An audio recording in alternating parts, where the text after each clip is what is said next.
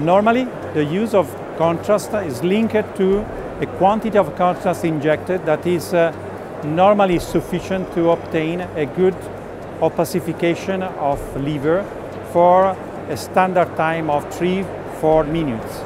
But unfortunately, or fortunately, the new machines are able to see the contrast much better than before. And use too much contrast is unusual and produce a blooming situation that should be a problem in diagnosis. To use a very low dose, about 0.2 milliliter, is usable and can produce a better diagnosis without any blooming.